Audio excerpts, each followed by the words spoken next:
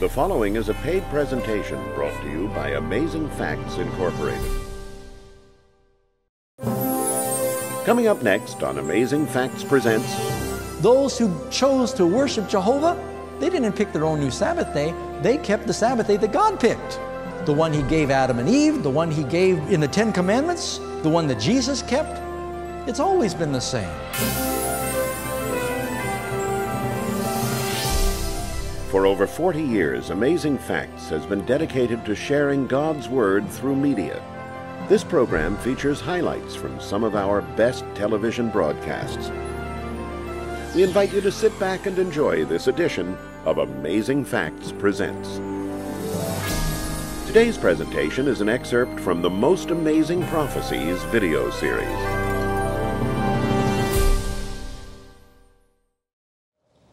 All over the world, we have a 7-day week. What in the sun or moon or stars, what in astronomy would give us a 7-day week? There is nothing. The only place our world that all recognizes a 7-day week can trace it to is Genesis chapter 1. And yet what's interesting is even when many of the settlers came across the Atlantic and began to meet the native groups in North America, had a 7-day week. Where does it come from? Now, I think you'll find it very interesting how this ties into prophecy. Revelation chapter 13, you all know that chapter. That's the one that talks about the mark of the beast, the number 666. It tells us there, He was granted power, this is the beast power, to give breath to the image of the beast, that the image of the beast should both cause as many as would not worship the image of the beast to be killed. Now this is the second beast telling those who do not worship the first beast that if they don't worship the way they're told, they'll be killed. You can't hardly read Revelation 13 if you know your Bible without seeing shadows and echoes of Daniel chapter 3. Now you remember when we studied Daniel chapter 2, King Nebuchadnezzar had that dream of the metallic image. And what was he told about the head of gold?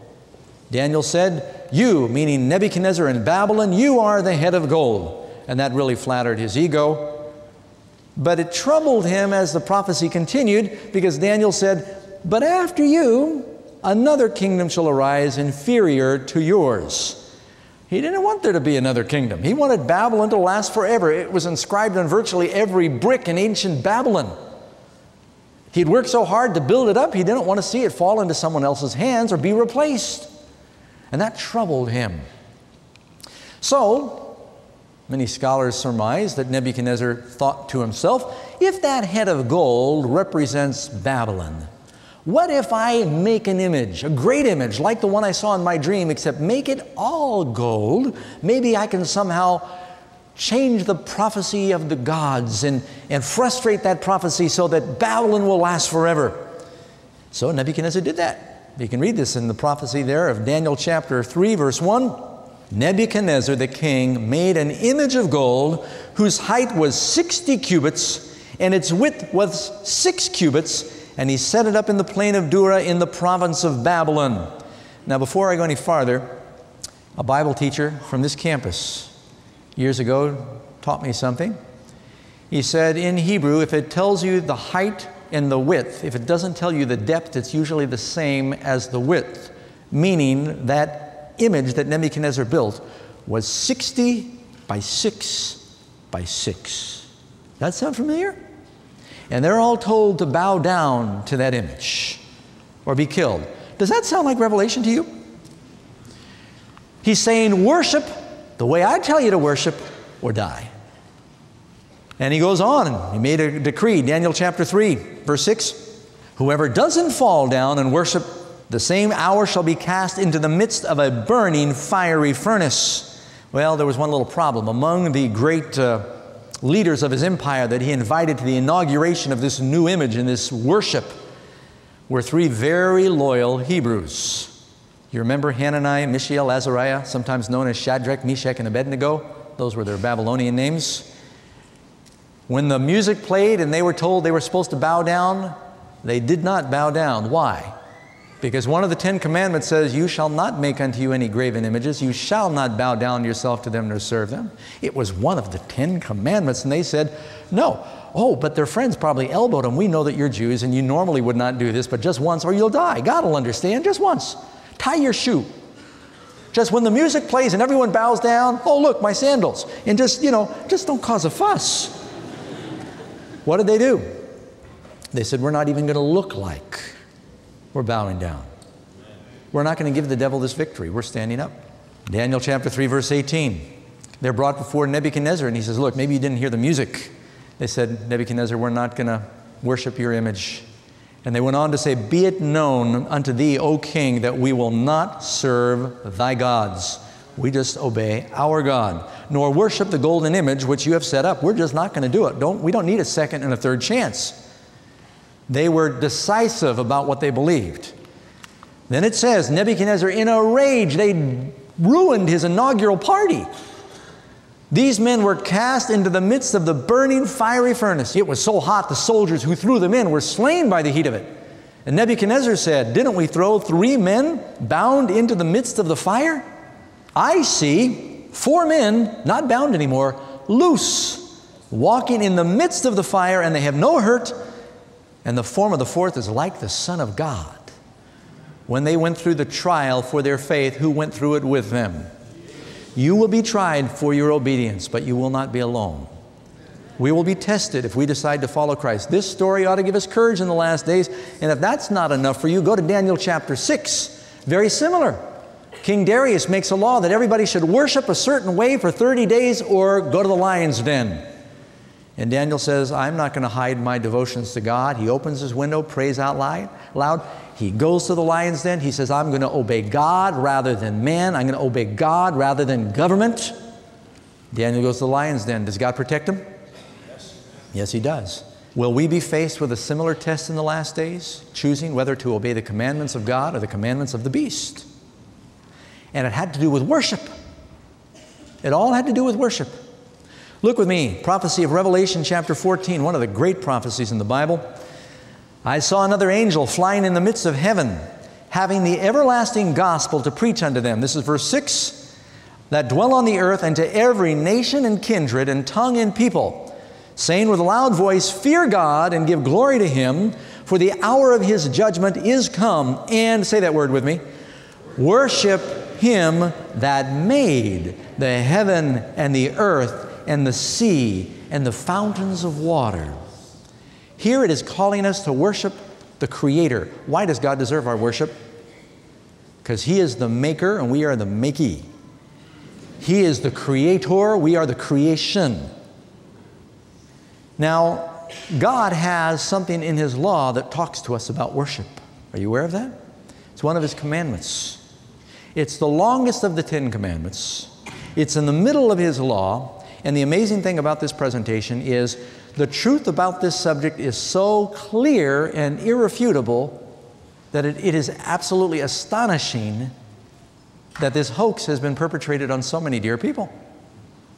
It's the subject of the Sabbath truth, because the whole Sabbath commandment revolves around worship. You notice there in Revelation 14 it said, worship Him that made the heavens and the earth and the sea. That's drawn from Exodus 20, the 4th commandment about the Sabbath. Haven't we been learning that Revelation, there are shadows in Revelation. It's a kaleidoscope of all these other passages in the Bible. It's all about worship. Very beginning of the Bible, Adam and Eve have 2 boys, Cain and Abel.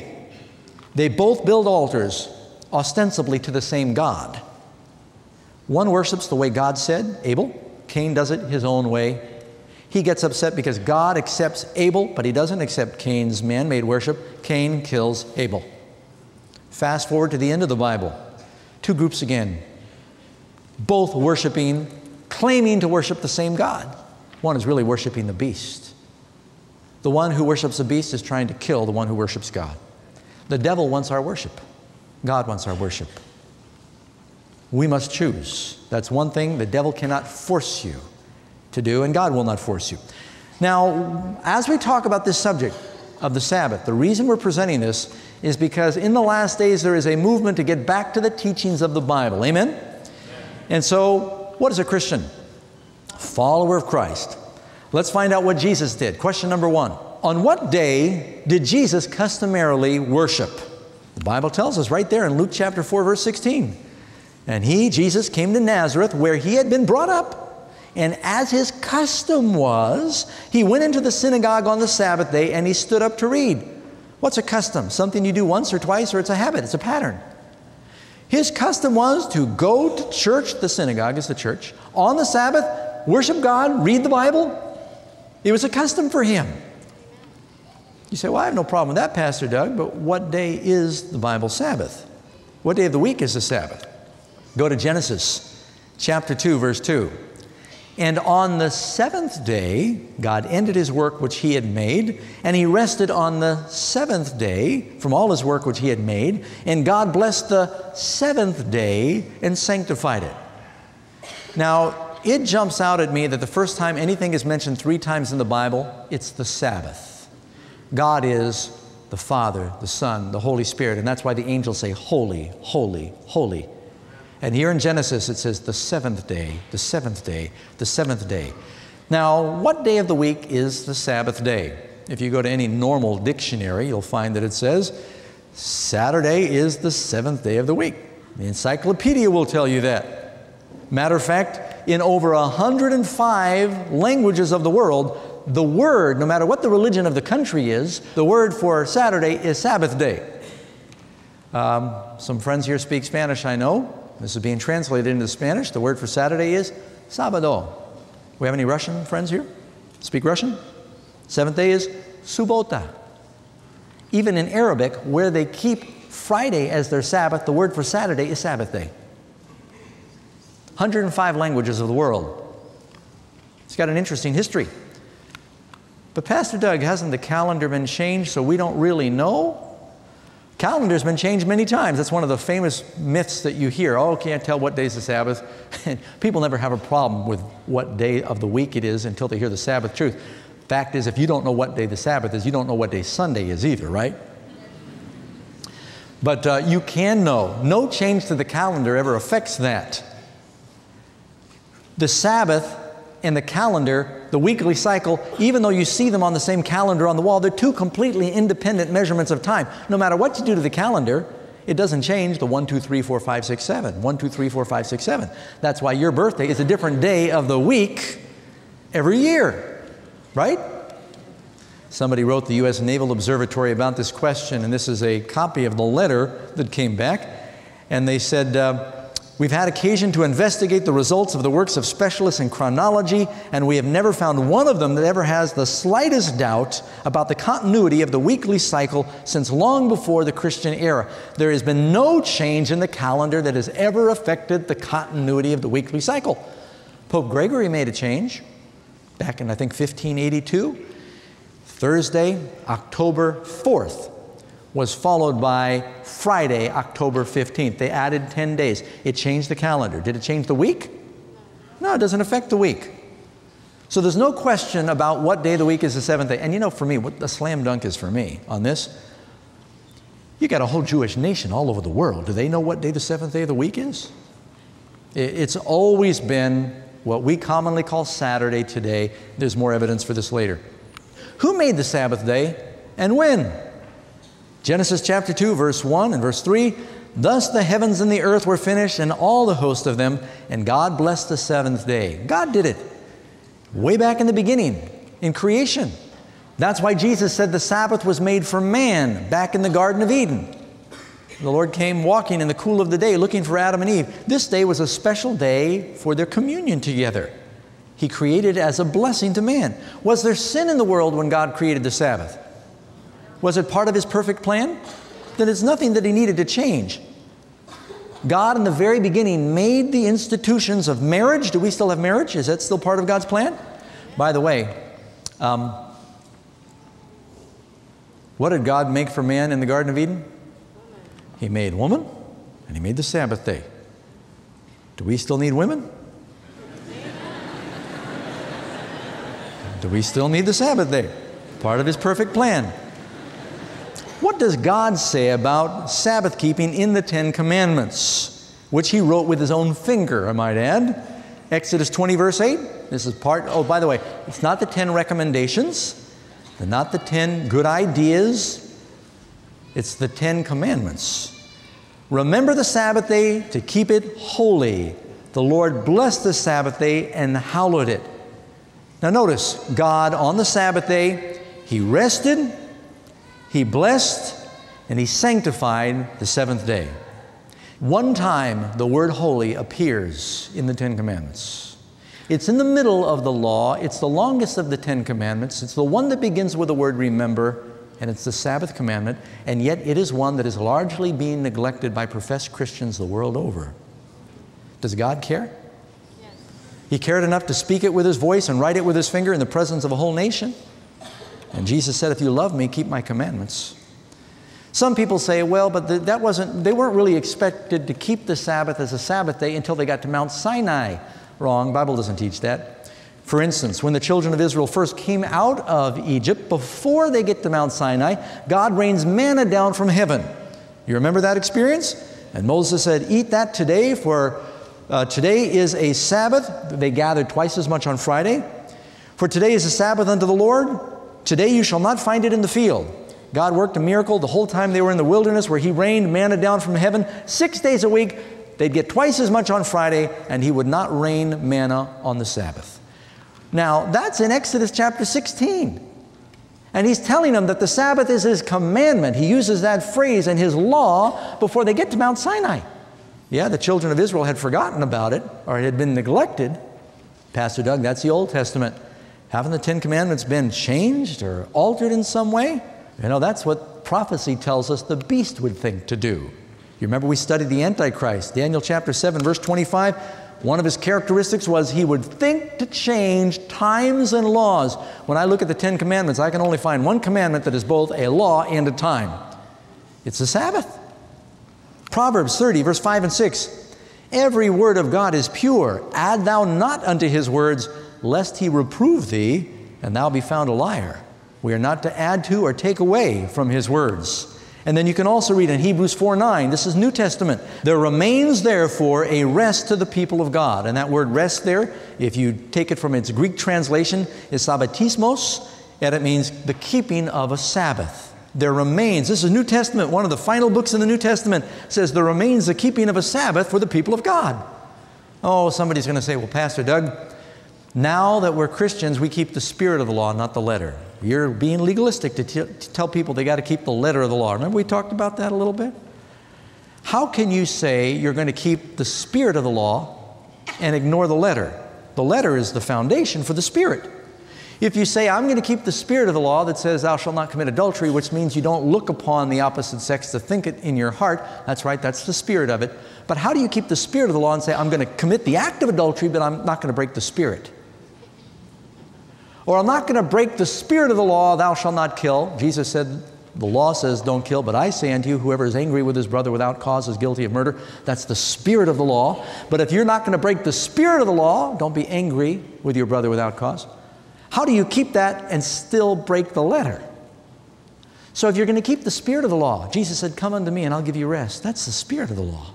I believe it. Amen. Amen. But the Sabbath is the very starting point for that experience of rest. And do we still need a day of rest? Do we need a day of worship?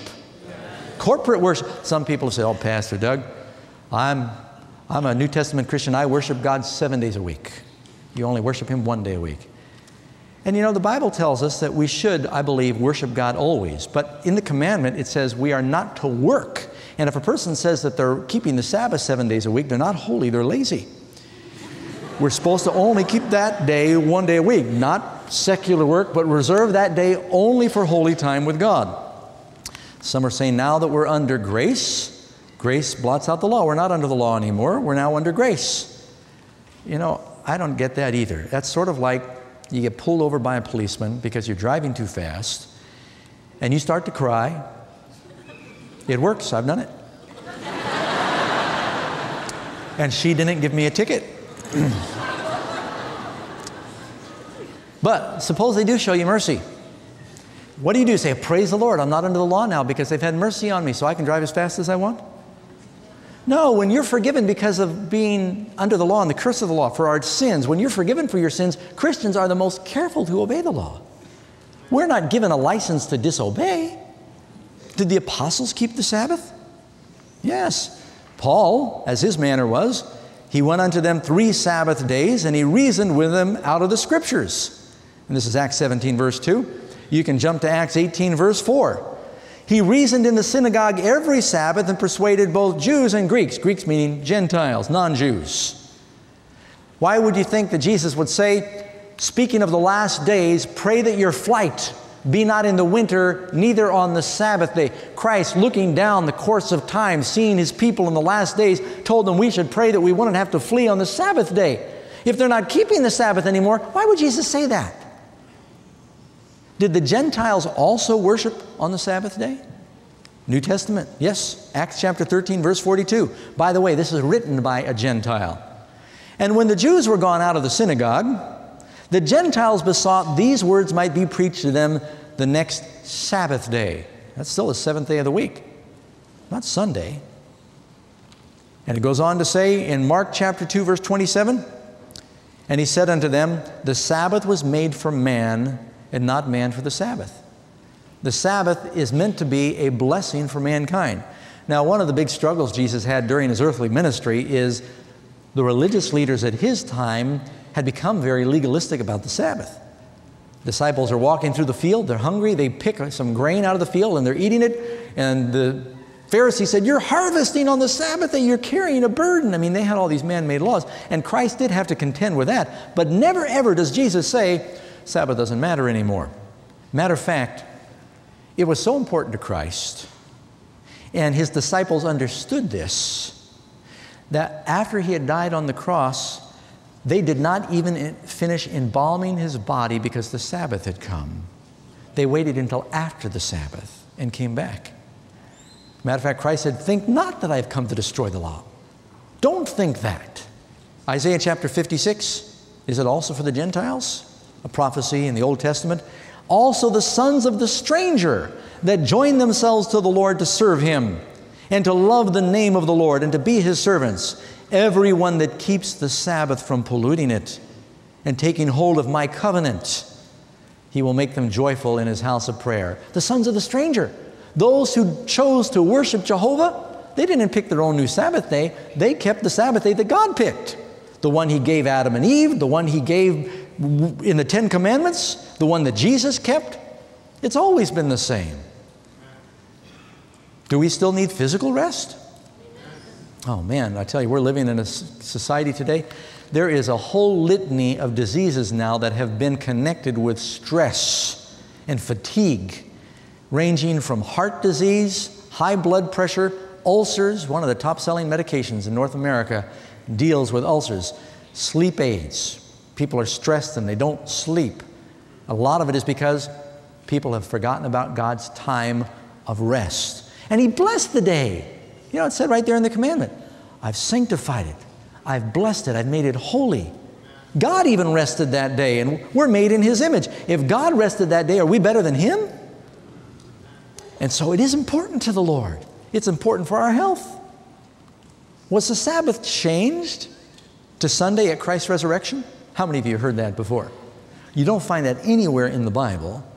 Matter of fact, if we read in the Bible, Luke chapter 23, verse 54, I'll read all the way through Luke chapter 24, verse 1. And that day was the preparation, Friday, and the Sabbath drew on. The day Jesus died on the cross is commonly called Good Friday, okay? Now, before I get to the rest of Luke, I wanted to interject a couple of slides here. When does the Sabbath begin? Just so you know, Jesus died right about sundown. It says in Leviticus 23:32, from even unto even meaning evening, sundown, you shall celebrate your Sabbath. If that's not enough, read Mark 1:32. And at even when the sun did set. So the Sabbath begins and ends at sunset. The Sabbath time, sacred hours, not just for Jews, but for all that follow the God of the Bible. You keep going back to, or let's return back to Luke chapter 23. So, Friday, sundown, it says, they returned and prepared spices and ointments, and they rested the Sabbath day according to the commandment. Now, this is the Gospel of Luke. Is Luke a Jew or a Gentile? What a good opportunity Luke missed to say they rested according to the Jewish Sabbath, the Jewish law. He doesn't. He says, the commandment, as though there's no question about it. Stay tuned. Pastor Doug will be right back with this week's special free offer. God has something in His law that talks to us about worship. Do we need a day of worship? How can you say you're going to keep the spirit of the law and ignore the letter? The letter is the foundation for the spirit. The devil wants our worship. God wants our worship. We must choose.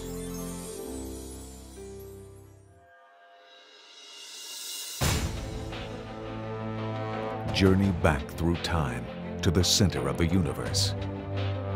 Discover how a perfect angel transformed into Satan, the arch-villain. The birth of evil, a rebellion in heaven, a mutiny that moved to earth. Behold the creation of a beautiful new planet and the first humans.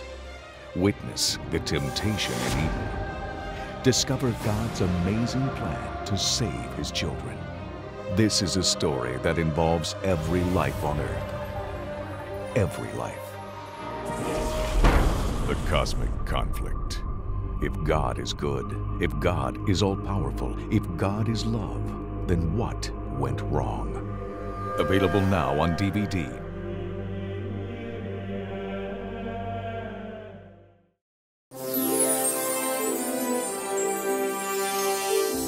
Hi friends. I expect that some of you might find it shocking that most modern churches have totally discarded or distorted the fourth commandment, and they've replaced it with man-made traditions. But this just underscores the importance of knowing the rest of the story regarding God's holy day of rest.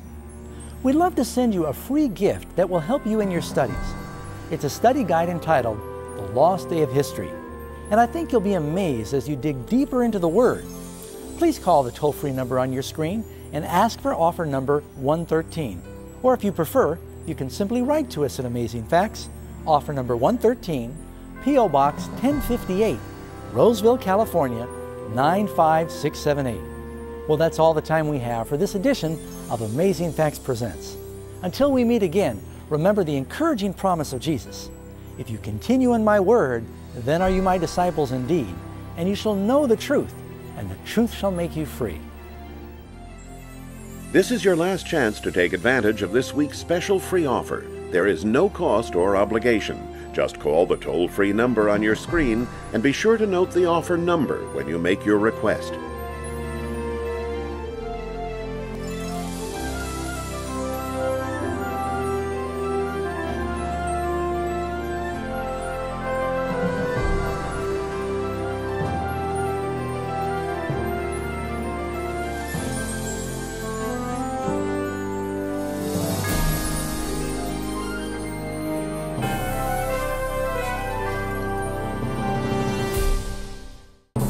The preceding was a paid presentation brought to you by Amazing Facts Incorporated.